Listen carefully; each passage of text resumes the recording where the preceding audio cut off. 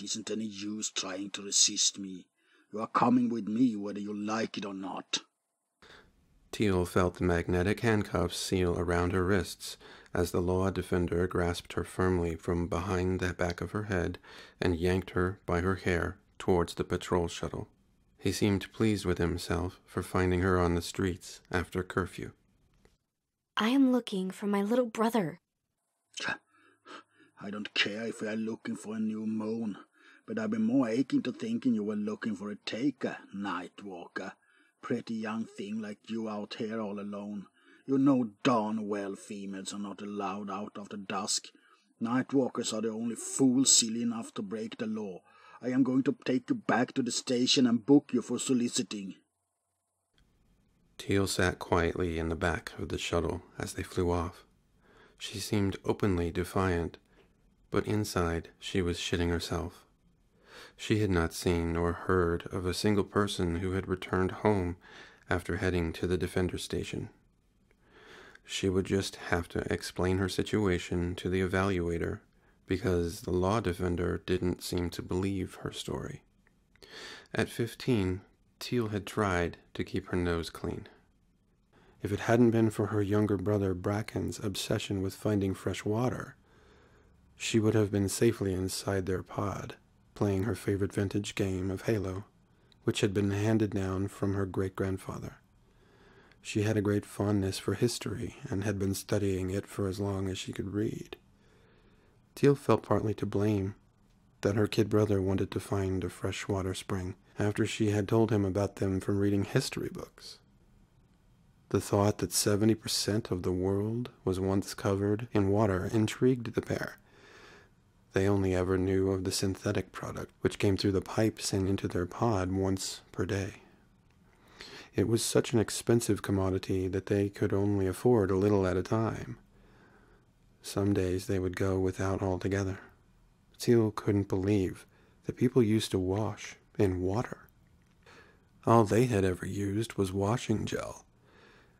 They would cover themselves with it, and then the dryer cube would blast warm air to remove it, along with any dirt from their body. To have water run over yourself to clean with was an unthinkable indulgence. Teal's thoughts were suddenly brought back to reality as the shuttle pulled up outside of the station. The law defender turned around and smiled at her coldly, before hitting the button to release the lid above their heads. The Evaluator will be darn pleased with my capture tonight. I might even get a bonus water fill because of you, little lady. The law defender said this with a wry grin on his face as he grabbed Teal by her handcuffs and pulled her roughly from the shuttle. What is going to happen to me? What happens to every other female caught breaking the law? You will find out soon enough. Now get moving. The defender was holding on to her so firmly that there was no way of escape. Teal had no option but to do as she was told. Once they had entered the building, Teal stood in a line with a number of other prisoners who had been rounded up that evening. They were shuffled forward, one after the other, towards a large black desk at the end of the foyer. An android stood there, scanning their microchips, before each prisoner in turn was stood before the Evaluator. He spoke so quietly that Teal couldn't hear what he was saying to the prisoners until she was next in line to be placed before him. Jade, 7386, age 31. You are sentenced to 4 years labor for night-walking solicitation via transportation on spacecraft Afterlife. Next. The woman was led away without as much as a pardon or a plea of her innocence. Teal, 3463, aged 15. The Evaluator stopped speaking and looked up from his info cell as he eyed Teal with interest. He then turned his attention to the law defender who was standing next to their prisoner. Is this your capture? Yes, sir. Good find, Defender. Droid, take this man's information and pump 15 liters of our finest water to his pod. The law defender smiled broadly down at Teal. He was indeed right to say that the Evaluator would be pleased with his capture of her. Teal, 3463, aged 15. You are sentenced to 10 years labor for night-walking solicitation as a minor via transportation on spacecraft Reborn. Next. You can't do this. It's all lies. I'm innocent. Teal turned and made a dash for the entrance door. However, she didn't get very far before feeling strong hands grabbing at her and a stun needle being plunged deeply into her shoulder. Then everything went dark. Teal had no idea where she was when she woke up. Everything was black around her, and as she lay strapped firmly to her position, all she could hear was buzzing and clicking sounds. She felt an immense pain in her head, and she wondered if she had been struck down. Nothing seemed right, nor familiar to her. Then she could make out the sound of footsteps and a lever being pulled. Suddenly, there was a bright light above her head, and she could make out the silhouette of a person standing over her. Once her eyes had adjusted to the light, she realized that she was lying in a hibernation capsule. She had only seen them as images on a screen, but now she knew that she had been placed in one. Stay still while I scan you. Teal tried hard to focus on the man. His voice did not sound threatening, and as her pupils began to adjust to the light, Teal saw a man in his mid-20s with dark brown hair and blue eyes. He smiled at her kindly as he ran a laser beam up and down her body. You have traveled well. My name is Dr. Greenwich. I will get you some medication for your headache. I'm sure your head is thumping as much as mine was when I came out of hibernation. Where am I? You are on the spaceship, Reborn. We're about to land at a planet called Judason. We are to build a city and recolonize here. But why am I here? Because you were sentenced as a night walker and are fertile. Just the same as every other female who have been chosen to colonize this planet. That is a lie. I have never been, nor shall I be, a night walker. Well, I know nothing of your life before you entered the spaceship. My job is to maintain the health and well-being of those chosen to colonize Judason. However, I suggest you make the best of your new life, as there will not be another ship to take you home for at least 10 years. Then, of course, you will have your offspring to consider before you think of leaving. I am not planning to have any offspring while I am a prisoner here. Well, sadly, you have no choice in that matter. If you don't mate with a taker, when you're at the fertile stage of your first cycle, you will be an open target for any of the takers who have yet to be paired up with a female. There are not quite enough females to go around. Your partner will be your only protection to stop this from happening. After he said this, he drew very close to her face and began to whisper quietly in her ear. Don't look at it, but our conversation is being monitored from behind a mirror cam on the wall. I will pretend that I am checking your teeth while I relay to you information that I am not at liberty to share with the prisoners. But you must promise me you will keep it our secret. Now blink twice if you trust me and understand what I'm saying. Teal looked closely into the doctor's eyes, and she saw an honesty about him. She had also heard horror stories about takers. It appeared they preyed on females without any concern, and even though their practice was illegal on Earth, it was rife. She had no option but to trust this man, so she quickly blinked twice. Open your mouth wide. Neon stated this loudly, so he would be heard over the mirror cam. Once he had his head close to Teal's face once more, he carried on, whispering. I believe you when you say that you are not a night walker. You are very young, and I worry about your well-being. The only reason you have been captured is because of your age and the amount of offspring you are capable of producing in 10 years. You must find a kind partner quickly, because some of the takers upon this ship are brutal and may treat you badly. I have been told they have all been handpicked because of their lusting, whether the female they take be a night walker or not. Please blink twice if you understand what I'm trying to tell you, and what you must decide quickly. Teal did as he asked while he carried on, looking inside her open mouth. She was starting to feel very afraid now. She wished she could shut her eyes again and wake up at her pod with her brother safely asleep in his divider. This nightmare was beyond anything she could determine that the world controllers could ever imagine. Why were they so determined to set up a new colony so far from home? Was Earth finally dying? When her parents were alive, she had remembered hearing them talking about such an occurrence happening one day. Even the materials used for making their synthetic water were slowly diminishing. Perhaps they had sent the spacecraft to set up a new world before Earth was completely destroyed.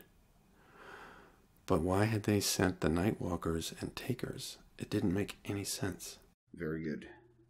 You can close your mouth now. You have a tooth that needs recapping, but other than that, your teeth and gums are in excellent health. I will now release you from the hibernation capsule and treat your headache. Then you are free to stroll around the female confines of the ship. He took a metallic needle kit from the trolley next to the capsule, and placing the needle upon her temple, he pushed the stopper, and the pain in her head quickly diminished. Once she was free to leave the cubicle, Teal didn't know what she should do next, or where she should go. She just followed a few of the other women as they made their way down the corridor and into a large, open lounge. She was expecting to find cold, hard-nosed nightwalkers amongst the group of females gathered there. But instead, they all looked as dazed and scared as she was. No one spoke, and they all looked up at the hologram broadcast by the world controllers, which screened on one of the walls of the lounge. You individuals are the chosen ones to populate and grow the new colony of Judason. The Earth has only so many years left before all resources are depleted. It is your mission to keep the human race alive and build a city on this planet. Therefore, you have an extremely important task ahead of you. We have ensured that the takers we have chosen to join you will assist you in achieving this goal. They have the ability to take charge of you, and also they have the skills to build a future haven for the rest of us to join in 10 years' time. Before you left Earth on this mission, we had your microchips reprogrammed. Should you choose to resist our orders and not take a partner or become barren, you are of no use to us and you will be terminated immediately. We wish you all well for a productive future on Judason. Hail the world controllers and the Judason Project. The hologram kept on playing the same message over and over again. There was no way of switching it off, and after a short time, Teal could not stand to listen to it a moment longer. She ran from the room as tears started to appear at the corner of her eyes. She didn't want the other women to see her in a weak state, as she fought with herself internally to stay emotionally strong. It seemed to be the only way she would be able to cope with what lay ahead of her. Teal walked back towards the room she had come from, when suddenly a message could be heard across the entire ship, which came out of nowhere. All passengers on board Reborn, this is your captain speaking. Every member upon the ship has now come out of hibernation. We will be landing on Judason in 5 minutes. The ship's doctor has screened all of you and informed you of what is required of you. Therefore, once you leave this ship, all Nightwalkers are to choose a partner from the takers you have been provided with. You have 1 day to achieve this task, so choose wisely, as this partner is to be your soulmate for the rest of your future on Judason. If you do not take a partner within this time frame, you are of no use to the project and will be terminated. We have a contingent of droids to take control of law enforcement on the planet. However, it is up to each individual to remain calm and focused on the tasks you have ahead. I wish you all well as we build the city. Once all the cargo is unloaded from the ship, and we have taken on fresh supplies, the ship and its crew will be returning to Earth. That is, apart from Dr. Greenwich, who will remain on the planet as your advisor and medical officer. Good life to you all, and good luck. Teal's heart suddenly started to pound in her chest. They certainly were not wasting any time in ensuring that reproduction of the new colony would start as soon as they arrived on the planet. She felt physically sick, and she quickly darted towards the sewage cubicle that she had spied on the way to the lounge. Having been in hibernation for so long, she did not manage to throw up anything other than bile. That only seemed to go a little way in settling the deep ache that had formed in the pit of her stomach. She felt a slight bump as the spaceship touched down on the surface of the planet.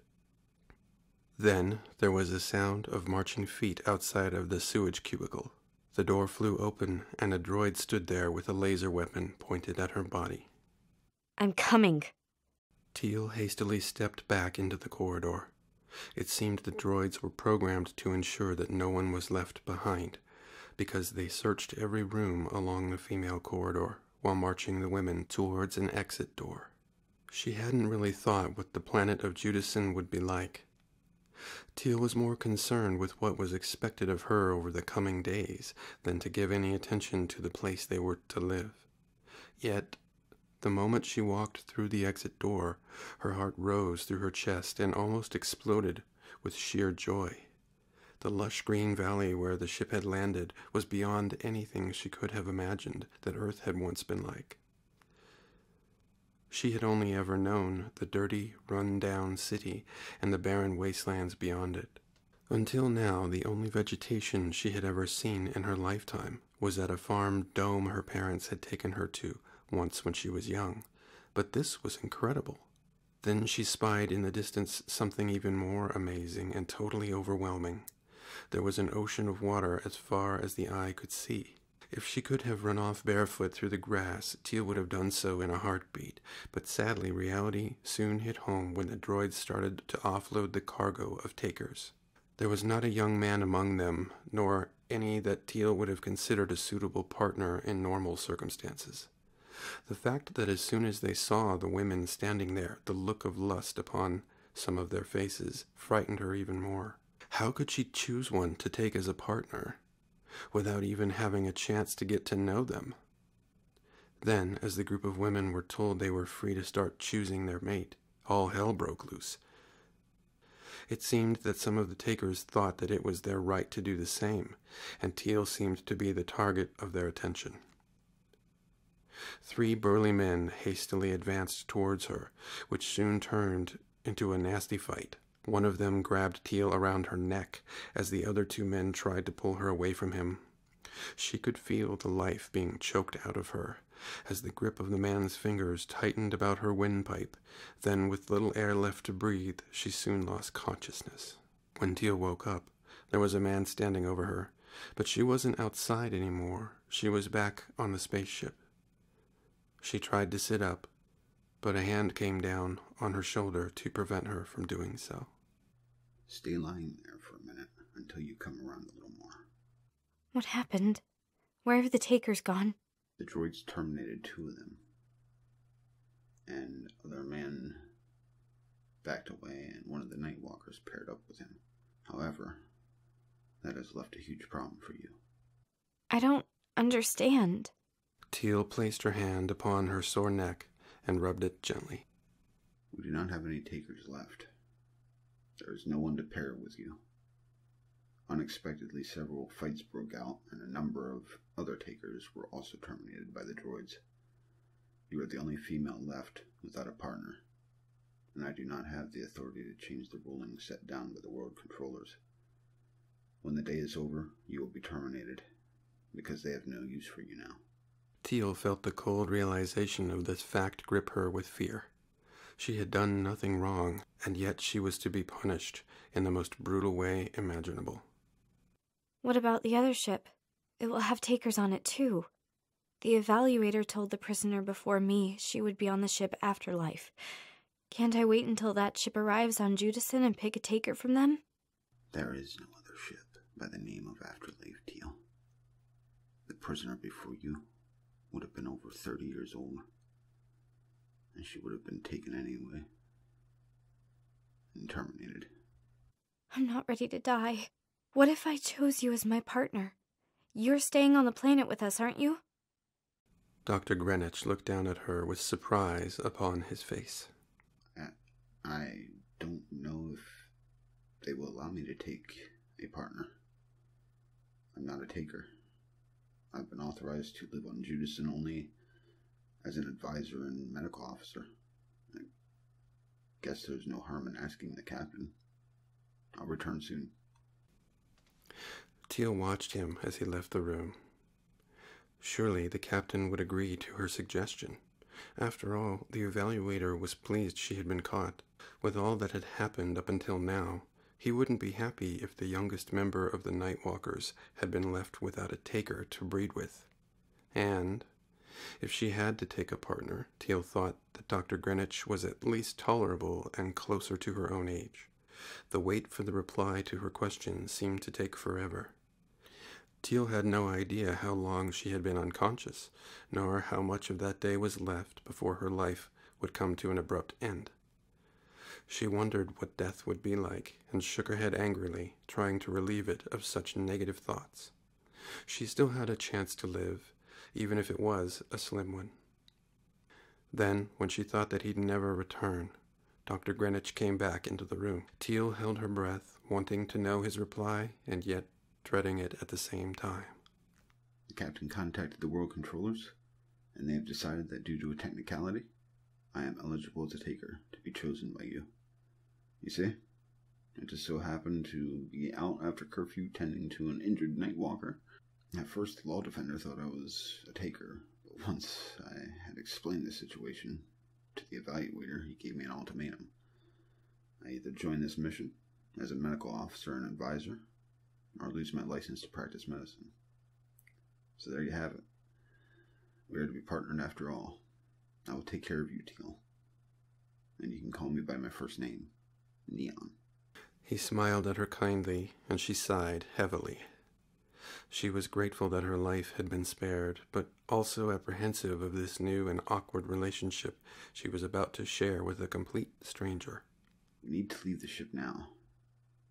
They are making ready to depart. There is a droid outside of the front door to escort us onto the planet. Are you feeling strong enough to walk, or would you prefer that I carry you? I'm quite able to walk, thank you. Teal got slowly to her feet, and with the aid of Neon supporting her, they made their way to the exit door.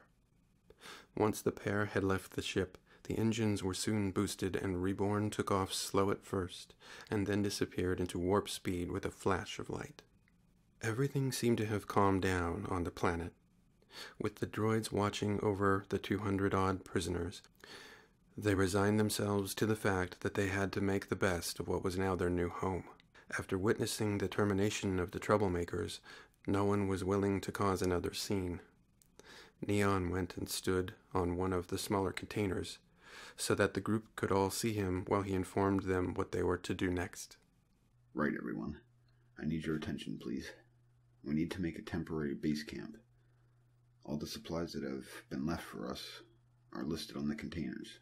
I expect everyone to help in the task of setting up our camp. As you have already witnessed today, any disruption to the job at hand will have a deadly consequence. The droids have been placed here to deal with the policing of this planet. I have no control over their programming. Please note, you have now been duly warned. At dinner this evening, I will tell you as much as I know about Judason from the information that has been gathered by space probes. They were initially sent here to test the feasibility of the planet maintaining human life.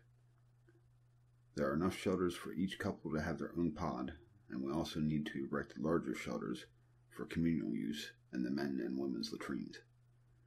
Now, shall we get started before the sun sets and we lose much of this valuable natural light?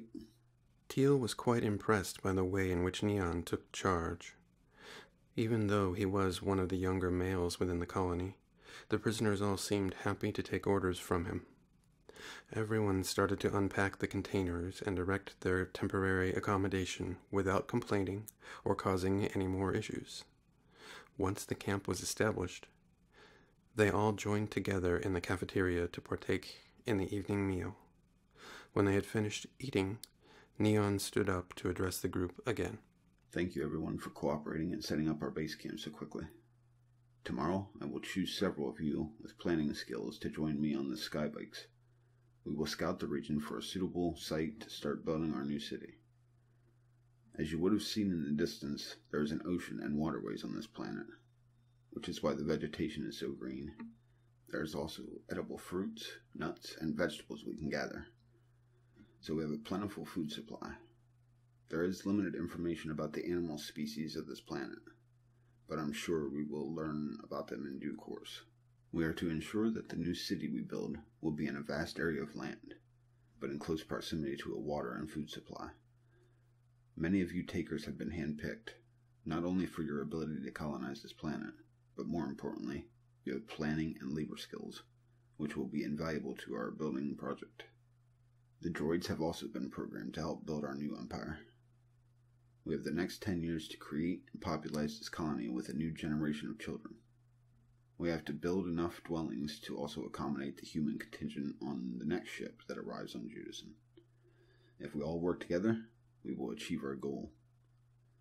Lastly, I have been told by the world controllers to let you know that you will all be rewarded for your efforts once the next ship arrives. One last message. Apart from the use of the latrines, there will be no night walking or taking outside of this camp. The droids will be patrolling the perimeter, and they have been programmed to terminate anyone breaking this rule. I do not wish to see this happen, so please, ensure you stay within the campsite. That is all. Thank you for your attention. There was a murmur from the group when Dr. Greenwich had finished speaking. They seemed resigned to the fact that there was no form of escaping the life that had been decided for them by the world controllers, so they had better make the best of what had been offered to them. As darkness fell, every couple went to their respective pod tents. Teal had thought that the pods would be small inside, but in fact they were quite roomy. Neon sat down upon the double divider and proceeded to check his data watch. Teal felt a little hesitant as she took up a position on the other side of the divider. Although she was educated as to what was required of her in a mating ritual, because of her age, Teal had never had a partner. She slowly started to unzip her flight suit. I don't think it is a very good idea for you to take your suit off to sleep. I've read it can get very cold here at night. Teal looked over at him with a confused expression on her face. But I thought... Not yet. You still have another week before you are ready to conceive. It is something I had to make note of when I scanned you, and I do not think like a taker. Teal felt stupid as she quickly zipped her flight suit back up and climbed into her portion of the divider without saying anything more. You do realize there is another option for you to conceive. Sorry? Before you are ready to ovulate, I can artificially inseminate you. And you think that will make me feel any better about the whole miserable situation, do you? That procedure is just as invasive for me to deal with. I wouldn't become pregnant at all if I thought that I still had a chance to live. Teal, do you think this is easy for me to get my head around? As I said to you, I'm not a taker. But if I don't do my part in your conception, I'm offering you a death sentence. For a man of my profession, that is not a most desirable position to be in.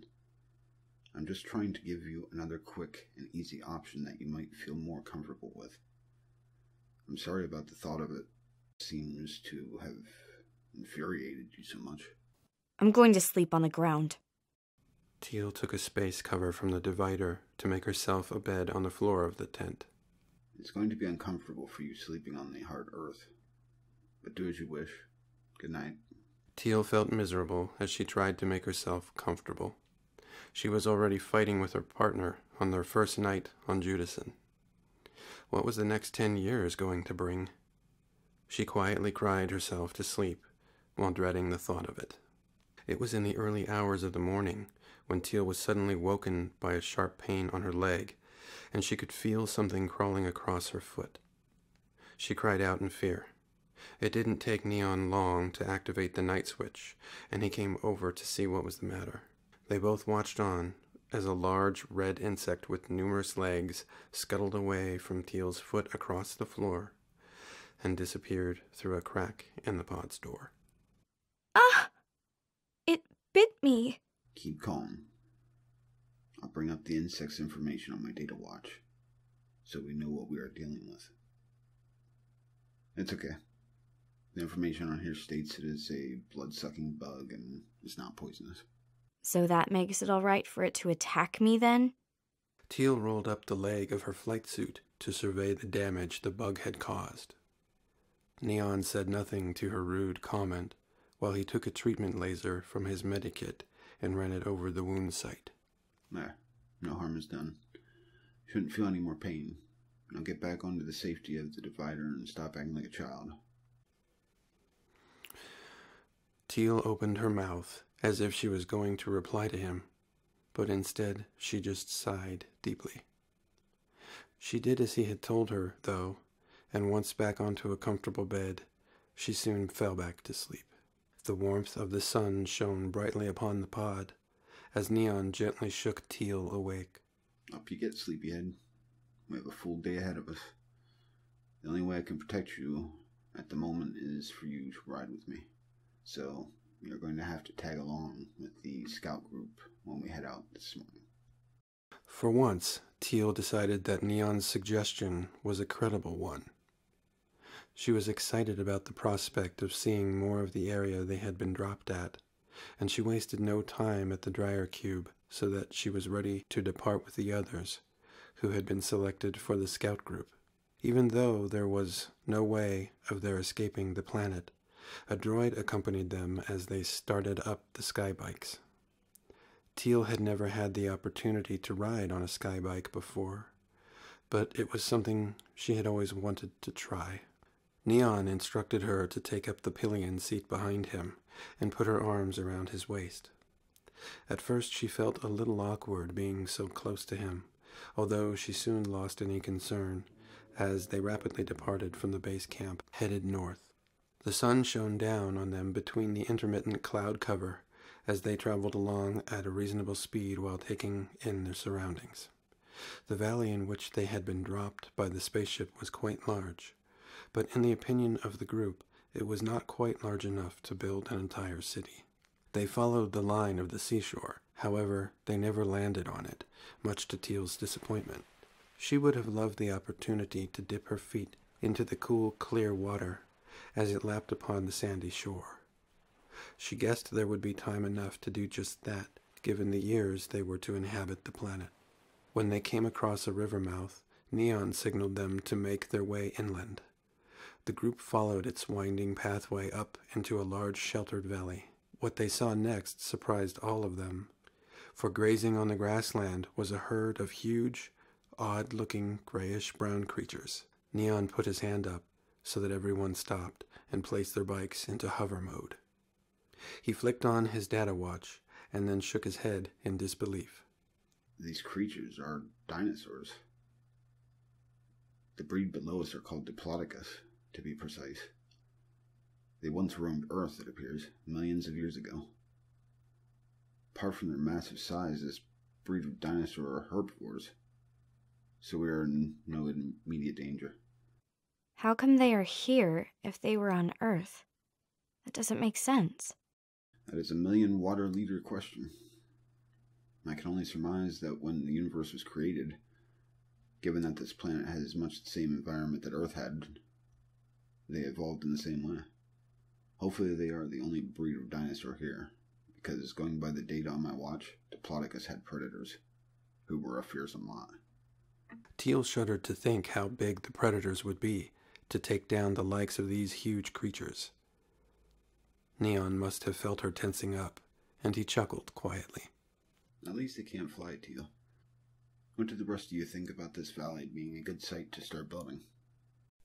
What about the creatures living in it? Well, I think they will come in most useful for our building project, given their size. I used to work for a farm dome, and we had oxen trained to do as we wished. If the information is correct that these creatures are herding animals, we may be able to train them.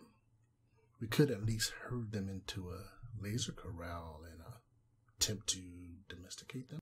That is an interesting concept. If you think it is possible, Nala, I will leave you in charge of that project. Right. Now we have decided where to start building once the dinosaurs are contained. We will move our base camp to this location. Okay, let's make our way back to the others and let them know what we have found. The following week was a very productive one for the colony. It appeared that Noah was correct in his assumption about the Diplodocus.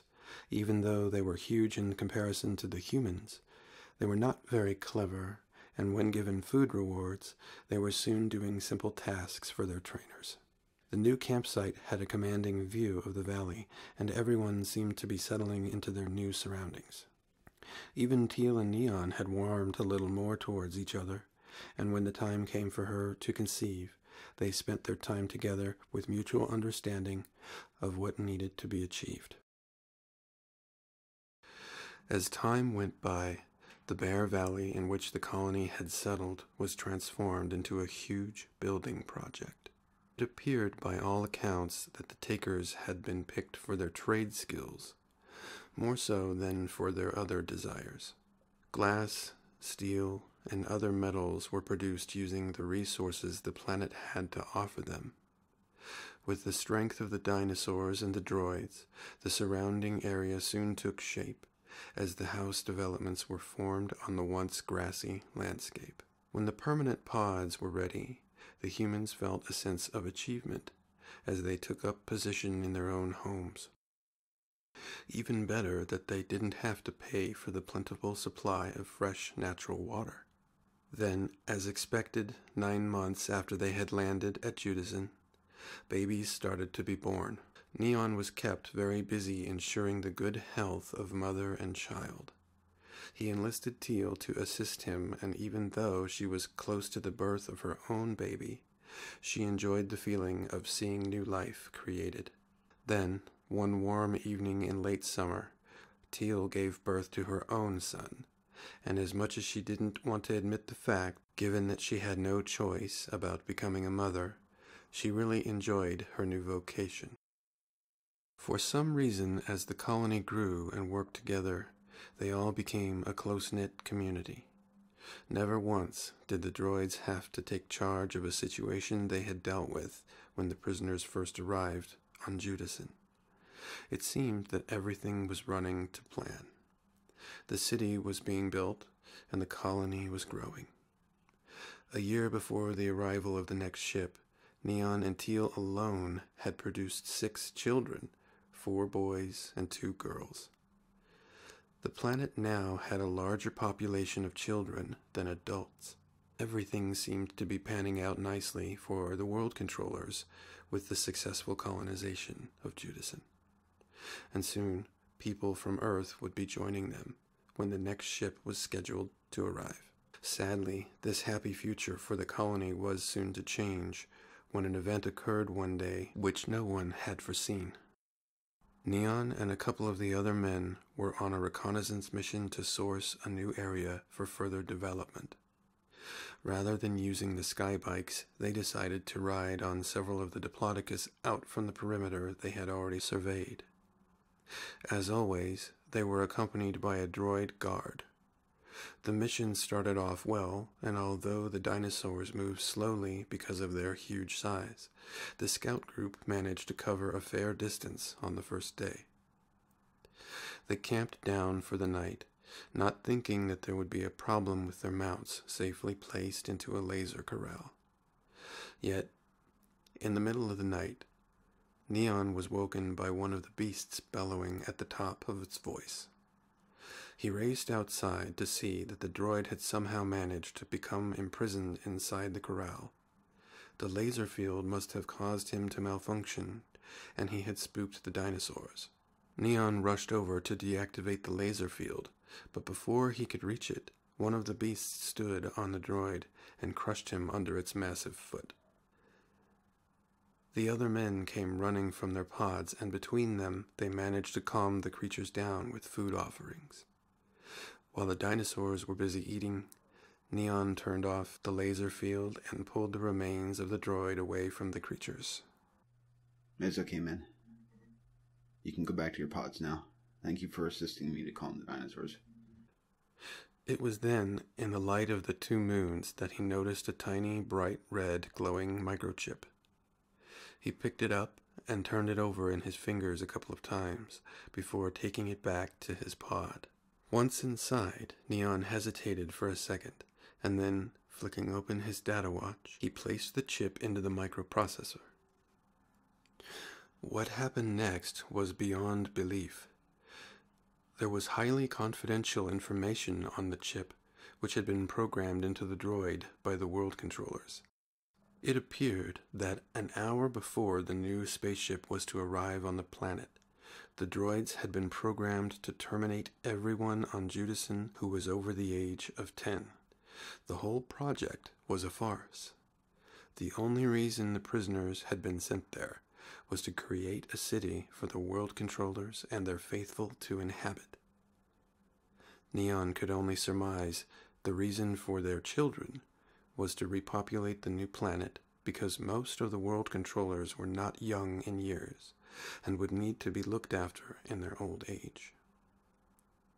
The young doctor felt physically and psychologically sickened at the thought that the controllers could stoop so low. However, he knew one thing. The colony were not going to go down without a fight. Neon went back outside and dragged the remains of the droid into his pod.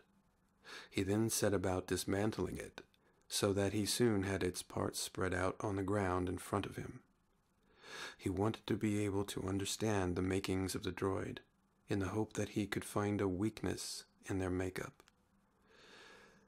The colony needed to be able to somehow overthrow the machines before the ship arrived. Neon took out all the memory cards and microchips he could find from the droid.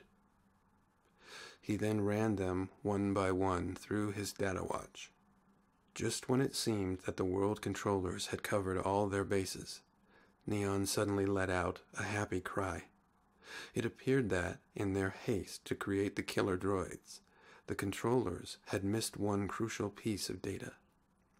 The droids were unable to detect when any of their kind had been deactivated or lost without physically sighting the damaged droid. So when the scout group returned without their droid, or any part of it, the other droids would be totally oblivious to the fact. So, the only way that the humans would be able to disarm the droids would be to pick them off, one by one. Morning broke, and Neon gathered the other men together over breakfast to tell them what he had discovered. We also now have the droids' weapons, so before we return to the city, we will find a safe place to hide this weaponry.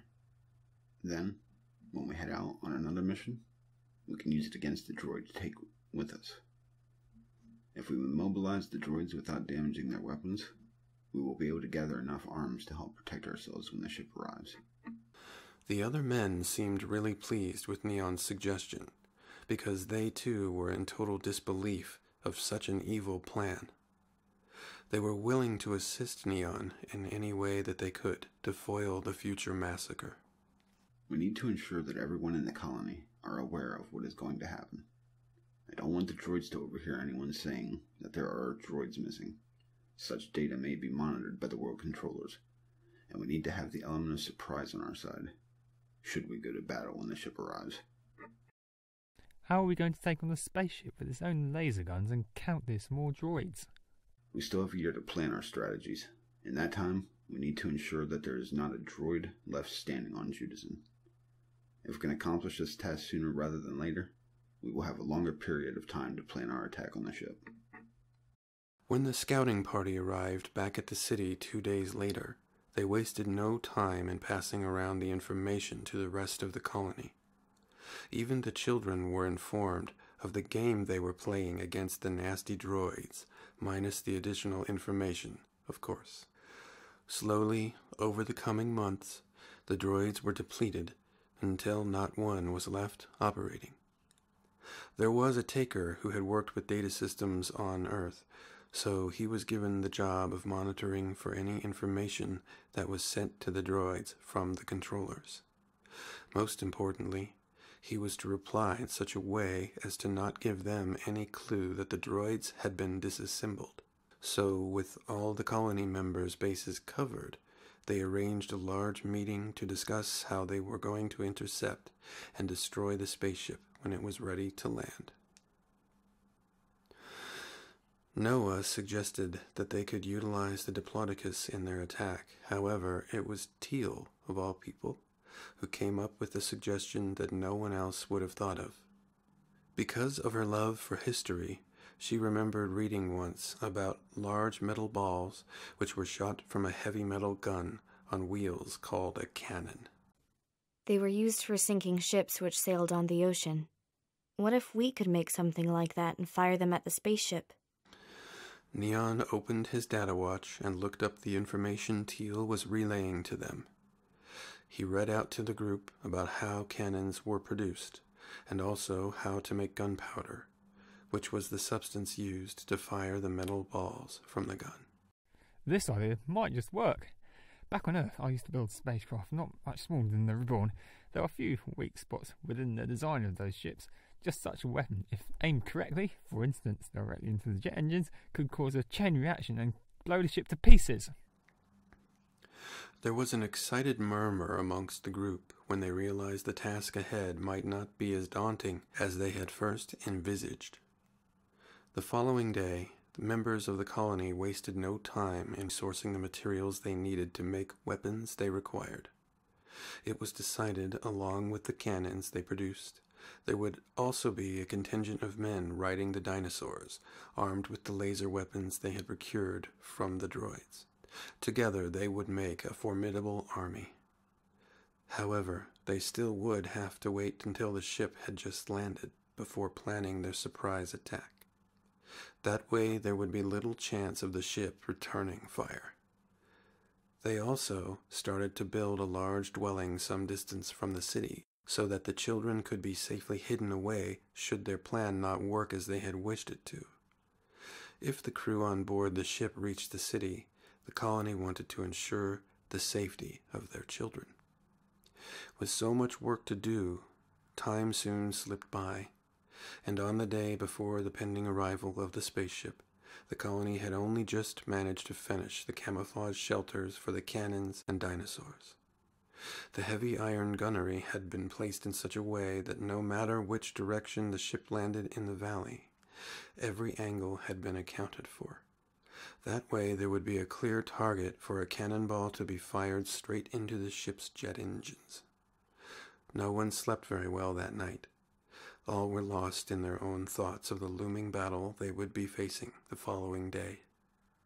Early the next morning, all the children were taken to the shelter. Neon instructed Teal to stay with them. However, she would not hear of it.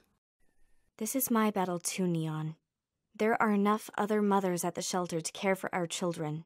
I shan't miss the opportunity to stand alongside you and fight for everything we have created on this planet. Neon knew better than to argue with his partner. Teal had been so much a part of his life for the past 10 years, and he was proud that she was such a courageous and strong individual. Come with me, then.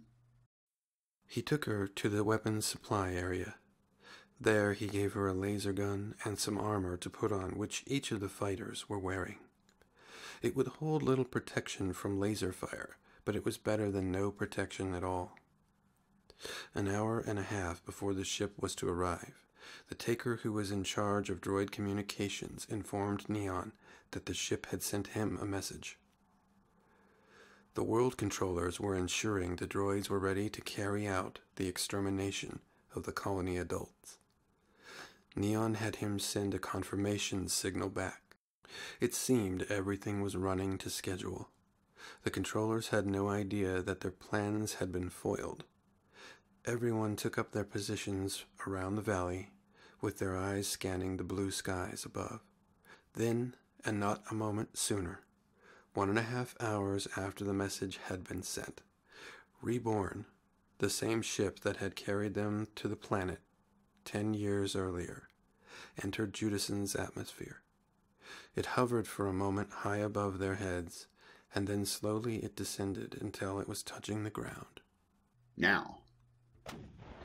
Neon yelled loudly over the sound of the jet engines shutting down, and there was a roar of cannon fire as every one of the cannonballs flew through the air and hit the ship from every direction.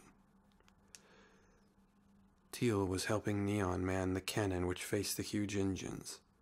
She felt her heart enter her throat as she watched the hard bronze ball fly from the end of the cannon and hit its intended target with deadly accuracy. Then, as planned, the ship started to explode, one area after the next. The escape doors at the front of the craft flew open, and people and droids could be seen running from the ship. The men who were mounted upon the dinosaurs raced out of their camouflaged shelters and started firing their laser guns at the fleeing ship's occupants. The element of surprise had worked. However, the oncoming survivors of the ship were not going to give up easily as they started to return fire. Between the choking smoke of the exploding ship and the laser fire, chaos took over the valley. The Diplodocus made an easy target for the laser guns to hit, and soon they were lying dead. The riders that were not crushed under their fallen beasts carried on firing at the oncoming attackers. Neon signaled Teal to put another bronze ball in the cannon as he pulled the base around so that the cannon was repositioned to face the onslaught. Again, a ball whizzed through the air and landed onto the group, killing several members and a droid. As soon as the others saw what Neon was doing, they followed suit, turning their cannons on their enemies until there was no one left standing. The colony members slowly advanced forward to check that they had killed all of the crew that had escaped from the burning ship. They couldn't believe they had managed to achieve their goal without too many losses of their own people. Neon bent down and ran his scanner over each person as they moved towards the burning ship. It seemed the colony had indeed accomplished their goal, because all the humans he had scanned so far were dead. He pulled one man over onto his back when the scanner picked up a heartbeat. Teal held her laser gun in position ready to fire should the man cause a problem. She gasped when she recognized his face. The man looked up at Neon weakly. How did you know? You are meant to be a man of intelligence. Therefore, I have no need to answer your question. Neon turned to look at Teal with narrowed eyes and a cold expression on his face. He is all yours, girl. Teal looked down at the Evaluator's pleading eyes with her finger poised on the trigger. This is for Jade 7386, you bastard. I'm sure she will welcome you into the afterlife. She applied pressure to the trigger and watched on with an expressionless face as the life left the eyes of her oppressor. Once it was established that everyone from the ship had been eliminated, the colony members took their dead and left the valley. Everyone walked in silence, lost in their own thoughts. But all of them were greatly relieved that they were now able to explore and embrace their new planet as free people.